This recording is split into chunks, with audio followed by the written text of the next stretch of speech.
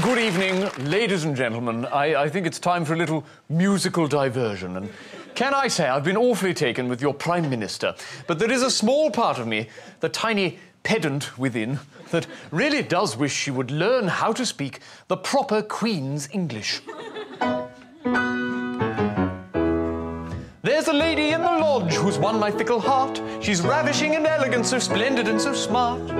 But Julia, I must admit, there's one small thing I hate, and that's the way you mispronounce the word... negotiate.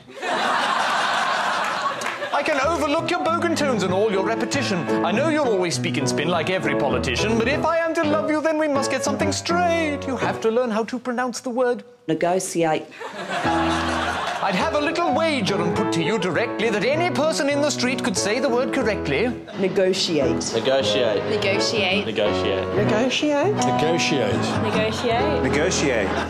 I don't care if the mining tax brings us to our knees. You can increase our emissions, you can spit on refugees, you can set my roof on fire, you can raise my interest rates, just as long as you learn how to say the word... negotiate. I mean, no one says propitiate, one never hears initiate. You know we don't appreciate it when you say... negotiate.